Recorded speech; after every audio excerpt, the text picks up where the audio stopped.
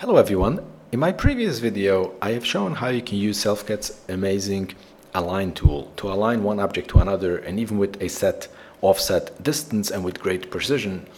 But that's not solving all of the use cases. If you have, for example, these two objects and I want to position this cone on one side of the cube, I can use the align tool to position them, but I still need to rotate this object. I want the bottom of this to be facing the side over here.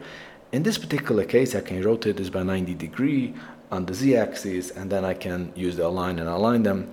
But if we're dealing with more complex objects, not a basic cube, and you don't know your angle of rotation, this can become quite complicated. And also the offset will be quite complicated because it's not aligned to specific sides. It may be a very complex object and many endless amount of sides of planes. So this is where we have this amazing magnet tool in the move. If you go to the move tool in the advanced settings, there's something called magnet. If you turn the magnet on, now if you see over here an icon magnet, if you start using this, look what's happening. Now this actually follows and sticks to the object. We do not have over here the option to have an offset like in the align tool, but it's kind of quite interesting. This can stick to an object. Another interesting point about this is that this works together with this settings, gizmo settings. We have in all of the other tools and many of the other tools the option to set custom gizmo position from here or use one of the defined places.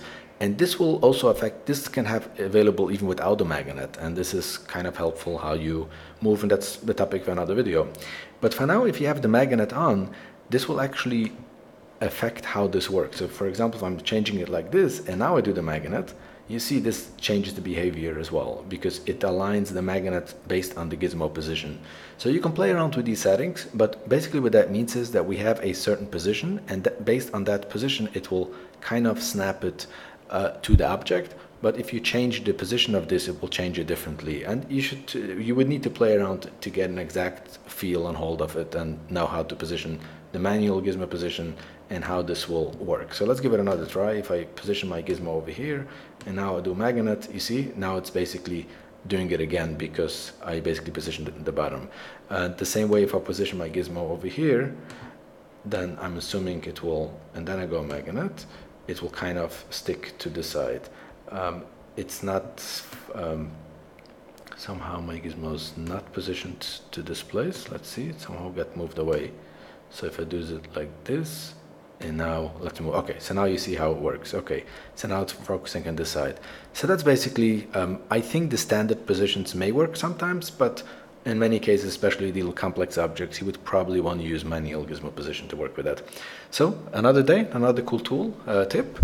Please subscribe and like, and I hope to update a few more in the next few days. Okay, thank you. Have a great day. Bye.